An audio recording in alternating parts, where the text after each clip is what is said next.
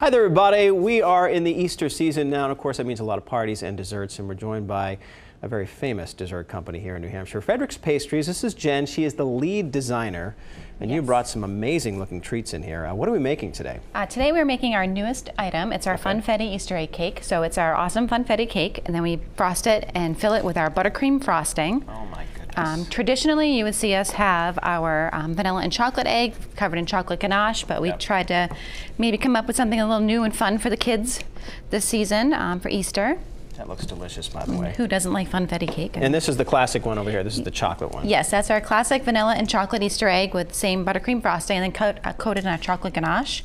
Okay. We will only make so many of each of these, so you definitely want to get your orders in very soon to reserve one, to have it made for you. If you want to have it for your Easter party and so forth, order it now. Yes, absolutely, absolutely.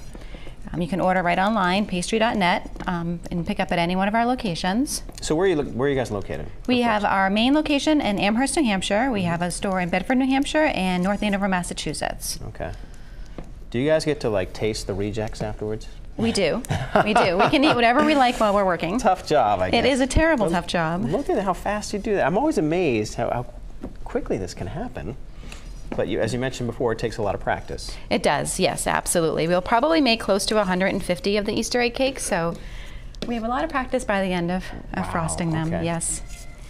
And so you got some other treats here as well. It's not just, you got this cake over here. What's this now? That's our lemon tort. It's vanilla cake, and then it's filled with our whipped cream and lemon filling, and then frosted with whipped cream. So it's a little bit on the lighter side. Yep. We can decorate any of our classical torts for Easter. It's a lot of fun. This is the messy part. Oh, this is the messy part. The confetti is coming on. And then we confetti it all around. Make it fun for the kiddos. Absolutely.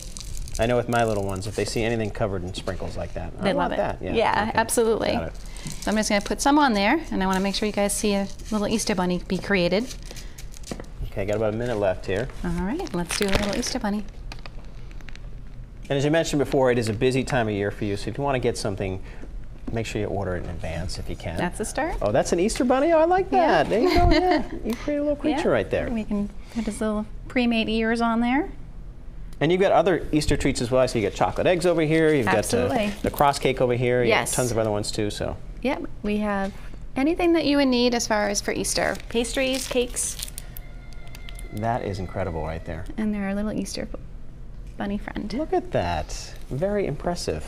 Okay, one more time. What's the website if people want info? www.pastry.net. 3 days to order in advance, and get your orders in soon. All right, Frederick's Pastries. Excellent cakes right here if you want one for your Easter party. And that was Jen, the lead designer over at Frederick's Pastries. Thank you very much. I appreciate it. Thank you. We got a lot of eating to do here. We do. Yep, where are we going to start?